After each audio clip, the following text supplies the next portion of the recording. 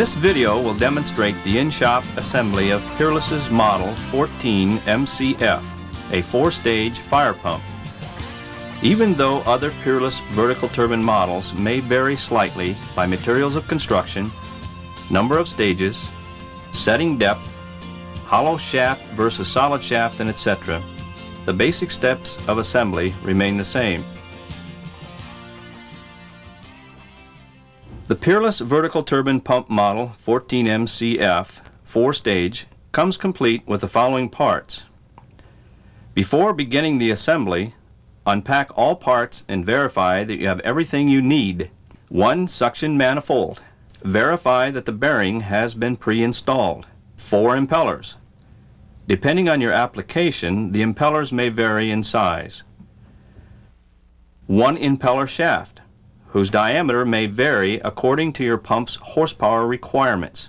Verify that it is straight and free from burrs at the threads. 2 sand collars.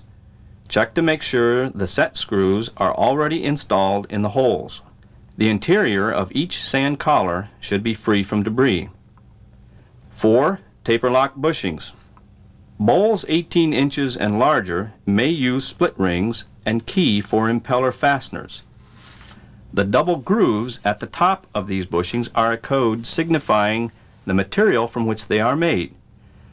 Your pumps may have taper lock bushings with 1 groove or none. 3 standard bowls. Here the bowls are shown with the lateral rings that will be installed later in the process. 1 top bowl. Visually inspect it for damage. 2 or more shaft couplings. Inspect that the centering hole located in the middle of each coupling is free from debris. 1 packing container and accompanying hardware. We will show the assembly of the packing container later in this video. 1 discharge head. Visually inspect it for damage. 4 lateral rings. Check to make sure they are not cracked or worn. Note that lateral rings are required only for Group A pumps and will not be provided on other pump groups. 1 pipe plug. 1 top shaft nut. Verify that the top nut is free from burrs inside. 1 column pipe coupling. 1 or more carbon steel column pipes. The diameter of the column pipes will depend on your application. 1 top column flange adapter and accompanying gasket. Check that the holes in the flange adapter are free from debris. Assembly hardware. Amount and size of the studs, nuts, and bolts will depend on your particular pump. 1 or more line shafts of 5 feet or 10 feet, depending on the particular application. Note that the line shafts differ from the impeller shaft in that they are threaded on both ends. The line shafts may also vary in diameter.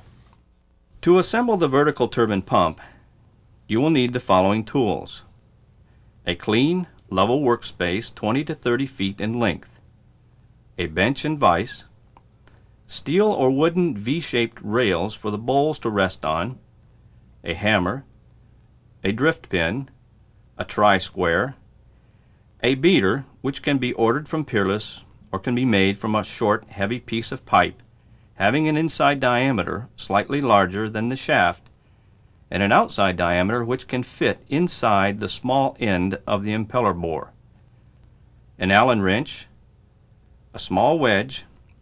You may also use a flat tip screwdriver, metal file or rasp, measuring tape or ruler, an air impact wrench, a tie-down bolt which can be ordered from Peerless or made from any bolt that will fit into the impeller shaft, and a metal plate, chain tongs, an anti-seize compounding grease, pipe thread sealant.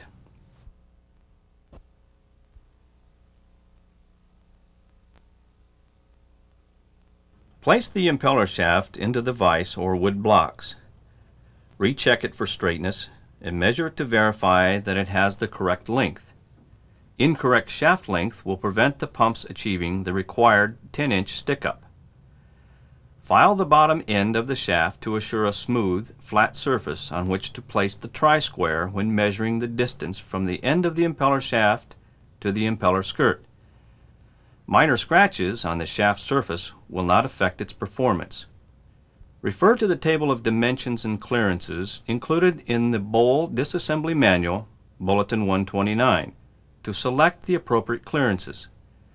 This dimension will determine the accurate point at which to install the first impeller on the shaft.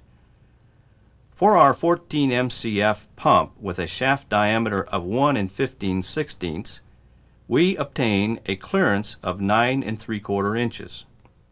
Measure off 9 3/4 inches from the bottom of the impeller shaft and use a file to make a scratch mark, if one has not already been provided by the factory. This dimension marks the position of the bottom or skirt of the first impeller and is crucial to properly placing the other impellers and bowls. Mount the first impeller on the impeller shaft from the bottom, making sure that the bottom of the impeller skirt is aligned with the scratch mark. If your impellers have the same part numbers, you will install the largest one first. Contact your Peerless representative should you have different impeller part numbers or any questions regarding impeller installations. Each impeller is locked into place using a taper lock bushing. Spread the taper lock bushing with a screwdriver or small wedge inserted into the split. Position the bushing on the shaft with the wide end facing away from the impeller and slide it down into the bore of the impeller. Then remove the screwdriver or wedge. Slip the beater onto the shaft and holding the impeller in place, tap the taper lock bushing into the impeller bore. After each tap, move the impeller to again align it with the mark on the shaft. Continue the tapping and adjusting until the taper lock bushing is installed into the impeller and the impeller is snug on the shaft. Measure the clearance again. If the distance is not correct, or if the impeller skirt is not aligned with the scratch mark, you will need to remove the taper lock bushing and reinstall it. To remove the taper lock bushing from the impeller, use the beater to tap it from the opposite side of the impeller. Sand collars are installed to prevent sand from getting into the bushings and wearing the bowls and impellers. Use a rasp to clean the inside of the sand collar, making sure no debris is inside that could impede its proper fit on the shaft. With the end of the sand collar that has the set screw toward the impeller, slip the sand collar over the bottom of the shaft and up until it is near the impeller. Insert an Allen wrench into the set screw and give a couple of turns until you feel the screw touch the shaft. You are not yet fixing the sand collar into position, just saving yourself a little work for later. Do not push the sand collar into the impeller hub yet. Position the suction manifold flange end up. Using a hammer and drift pin, install the lateral ring into the groove of the suction manifold. These rings are designed to help maintain efficiency over the life of the pump. They also provide protection for the impellers in case of pump failure. Mount the suction manifold on the impeller shaft on the bottom of the impeller with a lateral ring facing the impeller skirt. The suction manifold will push the loose sand collar into place. Now move the shaft back slightly and tighten the sand collar set screw to fix it into place. Reposition the suction manifold so that its lateral ring is again flush against the impeller skirt. FM/UL regulations require a pressure test which necessitates the installation of gaskets on the flanges of the suction manifold and bowls. The gaskets are needed only for the factory-performed pressure test. Use a brush to coat the suction manifold flange with grease. The grease will facilitate the disassembly of the pump if needed without destroying the gaskets. Dipping the gaskets in water improves their flexibility and helps them to stick better to the flanges. Install the gasket on the manifold flange. lining up the holes of the gasket with the holes on the flange. Place the first standard bowl flange end up and install a lateral ring into the groove in the same manner as on the suction manifold. Place the bowl on the shaft, using care not to damage the threads, at the top of the impeller shaft. The end of the bowl that has the holes on the bottom, not the flange, goes towards the impeller. Move the bowl into position, aligning the bowl's holes with those of the suction manifold flange. Install only 4 of the bolts into the bowl flange at this time. We are using an impact wrench here, but any wrench of the appropriate size will be fine. Install only 4 bolts at this time so that it will be easier to disassemble the pump should that become necessary before assembly is completed. The remaining bolts will be installed later in the process. Before placing the next impeller on the shaft, screw the tie-down bolt into the bottom of the impeller shaft and tighten using an Allen wrench. It is not necessary to over-tighten the tie-down bolt.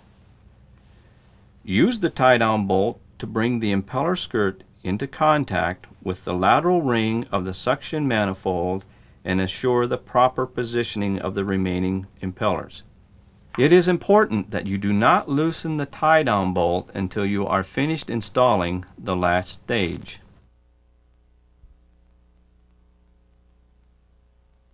Install the second impeller in the same manner as the first.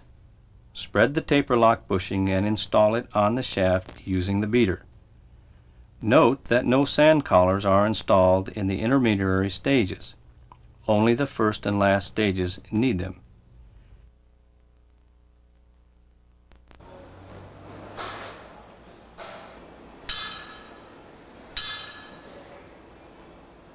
Use a brush to apply grease to the flange of the first standard bowl and install another wet gasket, again lining up the holes.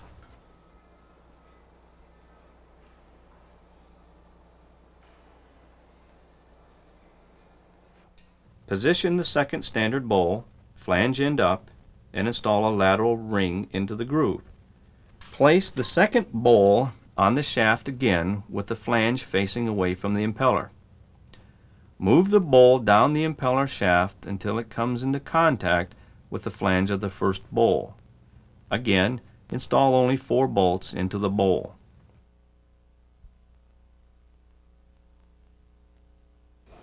The procedures for the third stage are the same.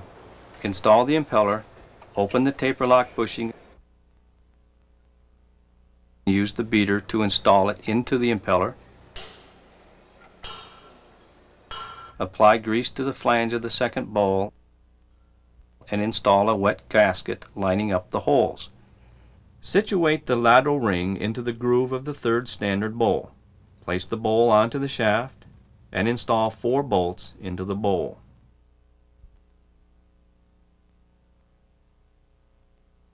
Place the fourth impeller on the shaft and install the taper lock bushing with the beater.